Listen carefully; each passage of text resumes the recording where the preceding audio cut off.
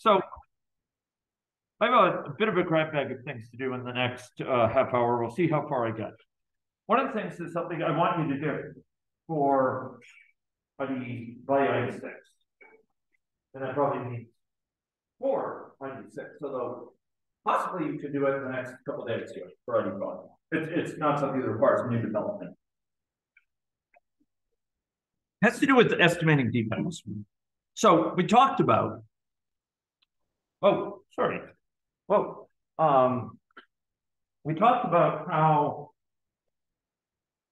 there's this whole sort of pipeline associated with defects and issue resolution. And, you know, one of the biggest concerns in software development is not just the defects you know, but the defects what? You don't know. Yeah, these ones up here. Where do those come from? Where do those defects come from? The fault, ladies and gentlemen, lies not in the stars, but in books from Shakespeare. Not for Why you read the prophet?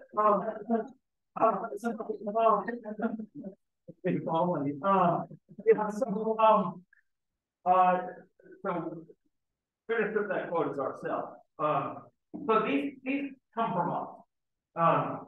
I've seen the enemy, and the enemy is us. Is really from Coco. Maybe you read Coco.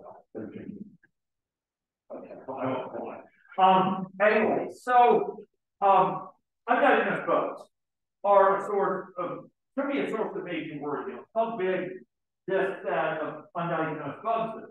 Because the ones you know about, the ones you sanitize and become active bugs, the ones that are sitting in your defect reports and your issues, but you haven't yet had a chance to go through to figure out if the duplicates are outdated and all those sort of things. These undiagnosed ones, you're typically not sure how big they are because they're undiagnosed. You don't know. Right? Today we're going to be talking about a way to estimate this, just how big this is. And I want to know how big it is. That compartment, that there compartment in red, I want to know how big it is for your folks' project. I want you to go and estimate this for me. And I'll be a happy camper if you do that. So we're going to talk about 3 methods very briefly. Each approach has significant shortcomings. But the last is the defect pool is the one I recommend to your project. The one that's most realistic for projects at your level of size and experience and time horizon. And it's also one that requires the least kind of instrumentation. Defect seeding requires tools to really do it well, or to do it most conveniently. Historical data requires long histories. Defect pooling is something that you can all do. It's not perfect, but it's a lot better than just not knowing at all. So the idea with historic data is, suppose you had historic data. Suppose you had data, suppose you're Google, and you have 20 projects going on with similar combinations of technologies, and maybe with Flutter and Firebase, etc. And different teams working on them. And suppose there's a project which is, midway through its stages, and they have, a couple hundred issues found for it so far. Suppose you wanted to estimate just how big that stage of undiagnosed defects is. How might you try to estimate this? If you have these 20 other projects which have been undertaken, how might you try to estimate that? Yes. So Mark, you can just perhaps look at those other projects, the number of undiagnosed defects there, and try to replicate it in a similar scale. Yeah, I mean, it's hard to know for those other projects maybe what undiagnosed defects are, but we can at least know, look, what the defect density was for the per 1,000 lines of code. How many defects did they have in the end when they shipped? Presumably they were pretty well tested, pretty well peer reviewed. how many defects have been found and resolved by them. So you might apply a zero system, right? And here you have, some number of defects that were ultimately found and some number that you found for your project. So maybe you found 3 defects per 1,000 lines of code. Maybe for the systems that shipped, by the time they shipped, there were 20 defects per 1,000 lines of code. Or say you have two defects per 1,000 lines of code, there's 20, and you found 100 defects so far. So 100 defects so far. The systems that tended to ship about 20 defects per 1,000 lines of code, and you have found so far 2 defects per 1,000 lines of code. Probably you've gone about 10% of the defects. Found 2 per 1,000 lines of code, and the mature systems by the time they ship, they have 20. So you found about 10% of them. So if you found 100 defects so far, probably you have 1,000 defects altogether that you might be looking at. The problem with this is manifold. I mean, for a project of your size, you don't have this historic data. Technologies change all the time. I gave Google as an example, Flutter and Firebase, because these are extraordinarily popular projects, and chances are they have many, many teams that have been working on them at different levels of maturity. They can afford to do this. Microsoft can afford to do it. Facebook can afford to do it. No. But, for your teams, this isn't too actionable, right? Because you don't have that long history. Another problem is, quality standards may have changed. Even within your teams, you're getting better at coordinating and helping. You shifted how you handle defect management, right? With issue tracking, and rather than using Discord for it, you're doing more on GitHub issues. So, well, this is applicable for some large companies. I don't encourage it, or large organizations like NASA. The 2 other strategies make use of a common analysis that I want to introduce, and it's a and it has to do with a situation which is similar at some level. We have an unknown, which here is like the total number of fish we have in a lake, okay?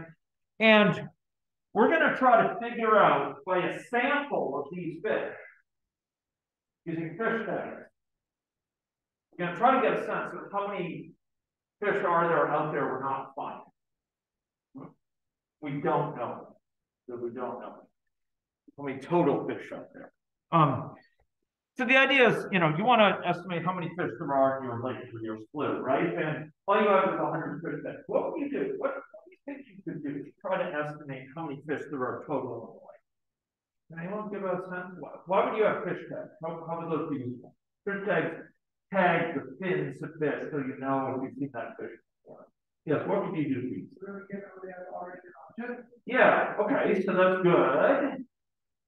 So you don't want to double count it, right? But there's actually a more structured idea than that. No? There's actually a whole, if you go talking biology, they deal with this stuff all the time. Mark and recapture. Believe it or not, they do it with mosquitoes too. They like bark mosquitoes. Oh. And to know if they've seen them before, so they color them and they catch them again. And they can know the proportion of them they've caught before. I'm giving away part of the story here. It's called mark and recapture. Go look it up. They do it for deer and so on. I had some members of my research group that were invited to go do this for deer. Like some colleagues of mine over at WCBM, they go and they sample deer and sort of make measurements on the deer, and they have to capture it, and they use a helicopter and bags. They put the deer in a bag and they carry it in a helicopter to the sampling station. They're pretty amazing. It's like an alien abduction of the deer. And then they measure it, then they pick it up in that helicopter and bring it back to where it was found this weekend. And then it like recovers. It remembers I was in the air, or something. Like, you got it serious. Except it's in a bag. You got right, analogy. I'm thinking if they have 100 fish tank, the entire lake. They can pick out a certain part of the lake, count how many fish there are in that particular aspect, and out of that, they know how many of the tank fish are there. They can use that to generalize that density in other. Yeah. So you've got the basic idea. So you've got to get a bunch of tags, and then you've got to look at, for another set of fish, how many of them are in that original group of tags. That's the basic idea. Let's go through this. Let's go through a bit of the math. So the basic idea is, you first, as Norman said, you tag or release like 50 fish up front. Okay? And so here, those 50 total tags. These are, we'll call them the seeded fish. Okay. The point is, they're tagged on them so you be able to recognize using, as you said. And then you go, and maybe the next day or whatever, you catch 100 more fish. And suppose of those fish, or 100 fish, it's 100 fish that you catch, say, the next day. It doesn't, when I say more, don't mean that it doesn't include the 50. Some of them could be. You could say the next day, I'll say next day, you catch 100 fish. And suppose you found that 5 of them, of these ones that were caught, these 100, are found to be tagged. What does that tell you about how many are in the pond? Okay, so again, you tag a total of 50. So you know in the pond there's 50 tagged fish. The next day you catch 100 fish, and you find 5 of those 100 are tagged, right? How many fish are in the pond in general and in total? What do you think? Yes, at least 95 plus 50. Sorry? At least 95 plus 50. 95 plus 50. Well, you know there are 50 there, and yes, it is true that 95 of them that you found didn't have tagging. So that's certainly a lower bound. There's actually a much better estimate we can come up with. And what is it? Well, I'm going to walk you through the idea, but look. You release 50 fish. Of these 100, you find 5 of them were from those original 50 fish, right? 5 of them. So that was 10% of that original catch you found in this, right? And you can imagine if those 50 fish you caught originally, 50 that you had tagged, if those are much like other fish in the pond, it suggests that in catching these 100, it's like you caught 10% of the fish out there. Yeah, I just got to that. So we have 100 to 5. Yep. And so with that ratio, if we have 50, then we do 50 times 100 divided by 5. That is correct. That is correct. And you can think of it either way. You could say these 5 are 10% of these 50. Because these 5 have tags. They're 10% of these 50. So you could say, look, I must be catching about 10% of the fish out there. And these 100, therefore, must be 10% of the fish out there. So probably there's how many fish? That 100 is 10% of it. There's 1,000 fish, which is 50 times 100 over by 5. Divided by 5. So that's exactly right. Since we caught 10% of the tag fish with the later catch, we have to manage the fraction of all fish to be caught in the whole pond. So those 100 are 10% of all fish, right? Okay. So that's good. Another way to say it is, the total estimated count of fish in the whole pond times the fraction that you're catching is 100, and so the total estimated count is 100 divided by the fraction being caught. And we estimate the fraction being caught is 5 divided by 50, because that gives us some basis for what fraction of the fish are we catching? Is 5 out of the 50. You see the point there? Okay, now let's see how this and there's some assumptions here. There's some big assumptions, right? The assumptions are like those 50 fish you originally caught, if those were just like the lazy fish, or the fish that were about to die anyway, or the fish that were near the surface, or something like that, they're not representative of all fish, right? And so you might think, well, we're going to catch more of them next time again. This assumes the catches of fish are independent and not that, based on any particular way in which you're fishing, not that you're catching the less elusive fish or whatever. So it's based on some assumptions, but it's better than having no idea at all, right? It's unlikely that we have a million fish in the pond. And we certainly know it's at least, as Gene observed, 50 plus 95. I mean, there's no way it can't be less than that because we've seen that many fish, right? That many distinct fish. Okay, so there's two techniques that exploit this, and you'll find readily accessible ways of doing both. The first may be 3PT, and I don't recommend it, but it's a popular technique. And it goes by several things. It goes by defect seeding, error seeding, and bug seeding. The idea is, look, you have some defects out there that find like people know. Some of these things aren't your issues, but it's probably not most. And you see a bunch of defects in that and you can remove these. You see them in. Now, why would you see defects into your code base? That sounds like what a malicious hacker would do or something. Someone with malign intent would see your code base with defects. Why would you seed it with defects? Assuming you can easily remove them. What do you do if you seed it with defects? Yes, Mark.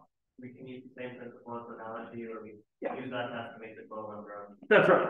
So you could say, well, look, if these seeded defects, if we find with our existing test a certain fraction of them,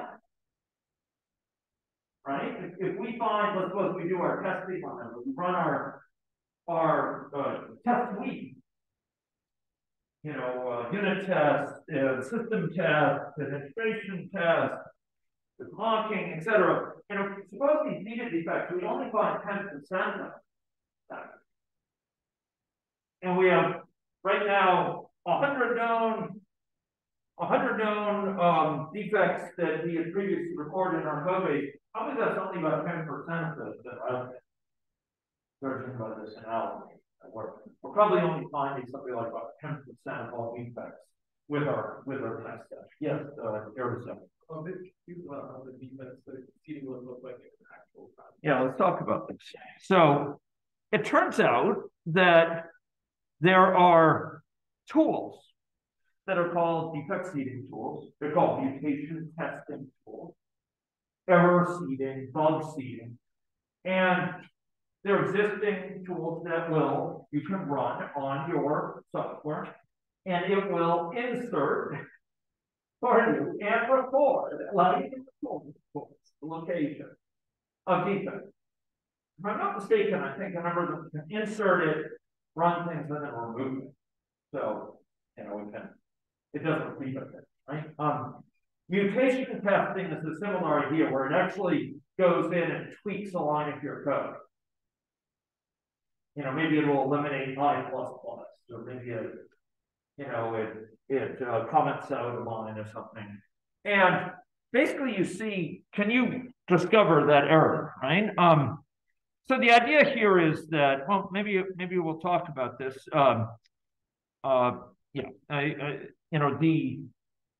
These tools provide this way of inserting these defects or of mutating your code to cause presumptive defects. Adding lines of code that shouldn't be there, deleting lines of code that are, changing lines of code so that they do something slightly different, incrementing twice instead of once, those sort of things. And they see if your test week catches it, and then they remove it. So this is related to mutation seeding, but you can do it each way. You can insert new ones, you can mutate the code base a little bit. So the idea here is what? The total defects that you estimate to be out there. But the same principle, just as Mark said, you take the ratio of the total seeded defects that you introduce divided by the fraction that you found, and you multiply that by the total number of found defects that you had found, right? So if you found 100 defects before the seeding, then you introduce 50 seeded defects, and you only find 5. You find 10% of them, and you say, well, probably our test suite is only finding about 10% of all the defects. So those 100 ones we had previously found are probably about 10% of all those out there. Do you understand the principle here? So you can do this. You can go out and find tools, and they will insert these defects, and they will help avoid them sticking there. And it will help you arrive at an estimate. The problem here is, of course, manifold, right? Some people may complain, developers may complain, you know, like, you made my code with low quality, right?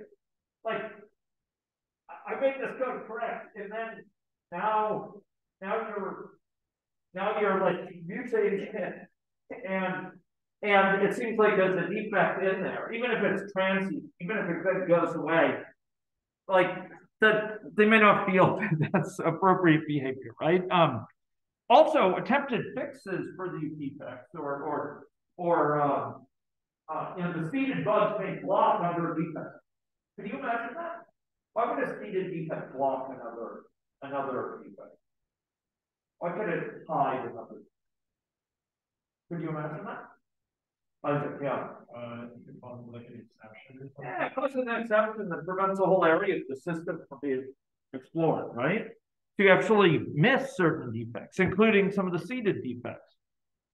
Okay, what I really want to talk with you about, though, when what for you is very practical, actionable, teams in previous years of 371 have undertaken this very fruitfully and gotten good results. Team after team after team. Most years, it's all teams. I would encourage you to do it, and it's a lot of fun, too. It's called defect pooling. It doesn't involve any seeding. No mutating with your system. Instead, you're going to have 2 teams within your team. Team 1 trying to find defects, and independently, separately, without knowledge, without interaction, team 2 trying to find defects of the same code. So you run a bug chart. Say for Saturday afternoon for 6 hours, 2 different teams are working on the code base independently and not communicating to find defects. One team finds, that would be pretty good, team 400. The other team finds 350. And suppose we look, and there's only 150 in common between them. Should you be worried, or should you be happy? So let me ask a simpler question. Suppose of these 350 defects, all of them were in this 400. Should you be relieved or worried?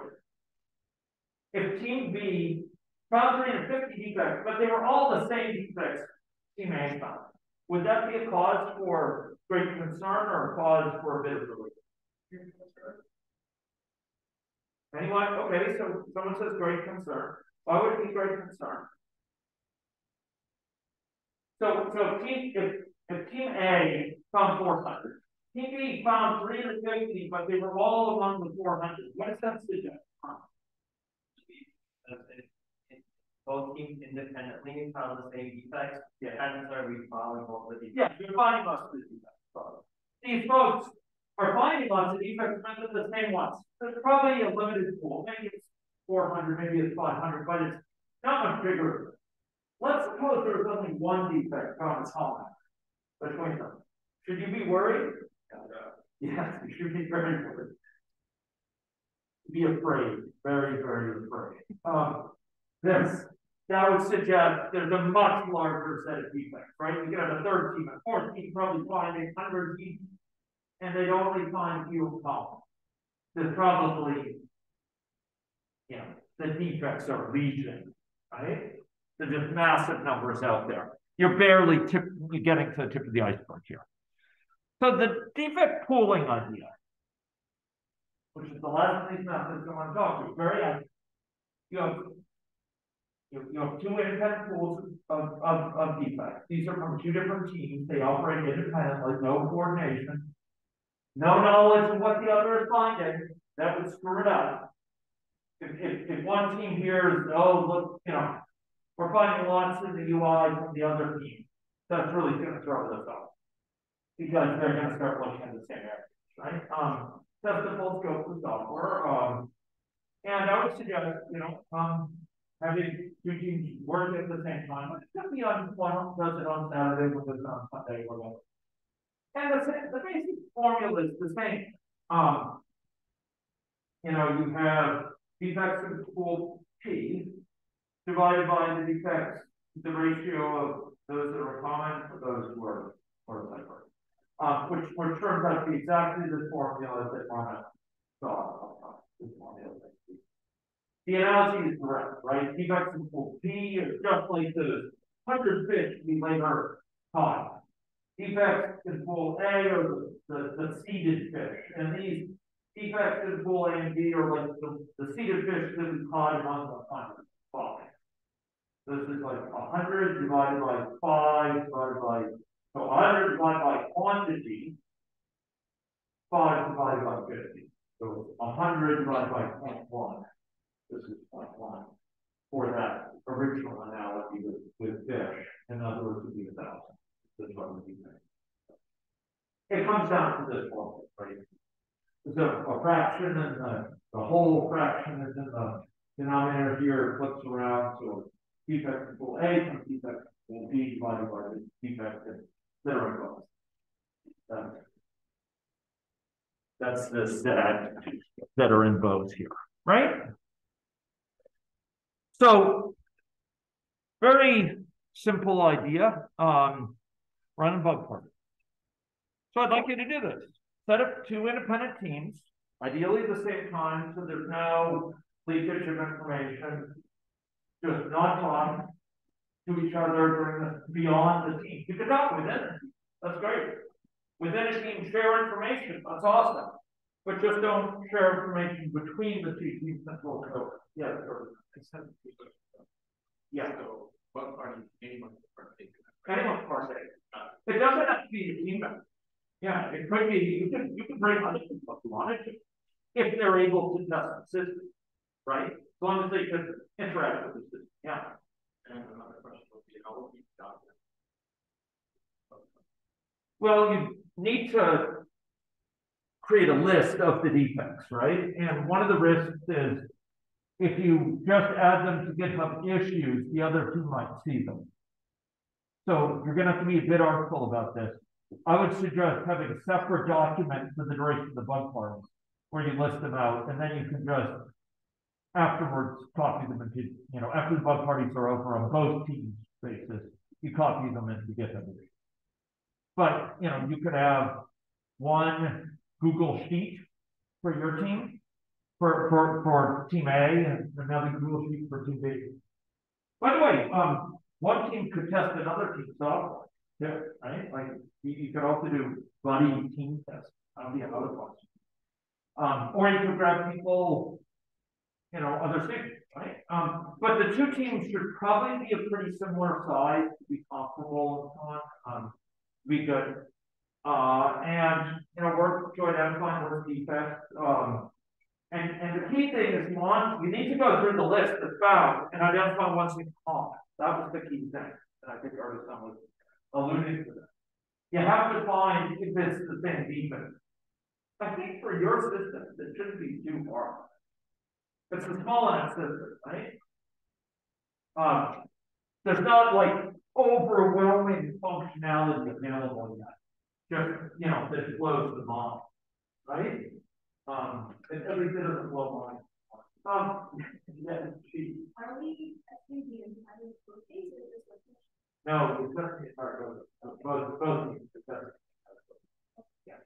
not just the course. And it's important that both teams are testing the entire code base. You don't want one saying, we're going to do UI testing, the other say, we're going to do backend, and then they find nothing in common. And you run away screwed, you know, it would be more, right? Because it applies no common, like infinite defects, which you don't want. I respect. Yeah. Is it limited to just the code base or the entire job part?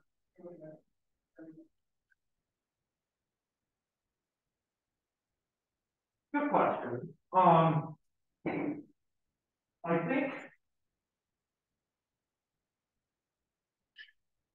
think it'll be easier if it's the code base that you're doing it for, just because it's more, if you're doing it for documents and test plans and, you know, the test matrix and requirements, the description of them will be all over the map. And I think that, like, it'll be hard to put it all into maybe a common format.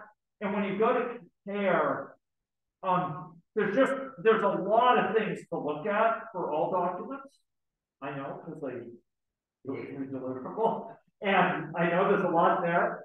But in terms of functionalities of your system, the functionality at this point is not overwhelming. Like there's only so many features to test and so many elements. So I would say focus on the code base. I think it's a smaller but contained space. And I think there's a key issue. What fraction of implementation defects are you finding?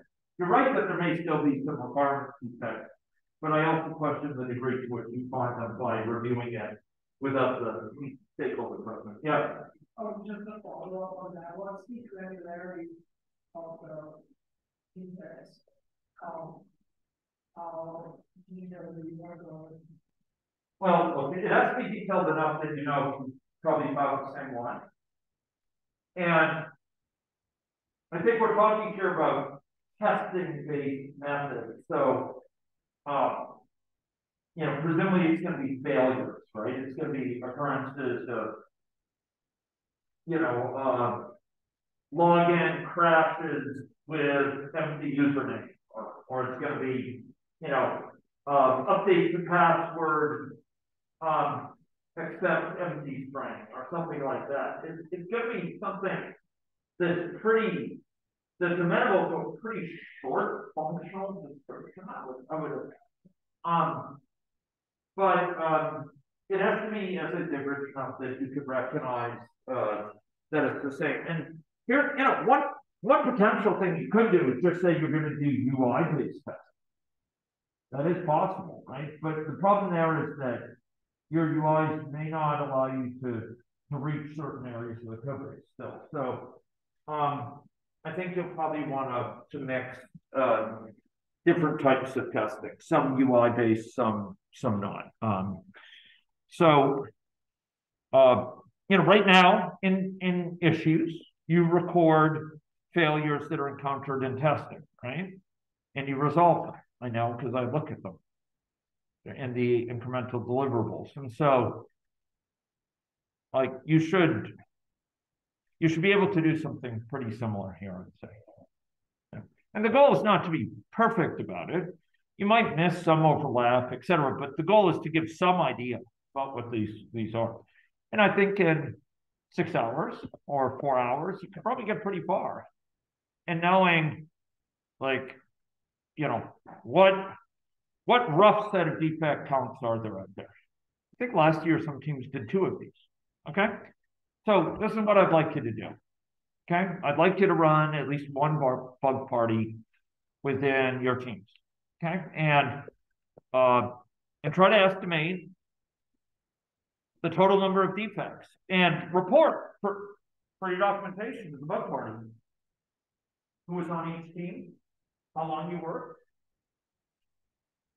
If there were restrictions in what you were testing, like that both teams agreed will predominantly go through the UI and system tests or something like that.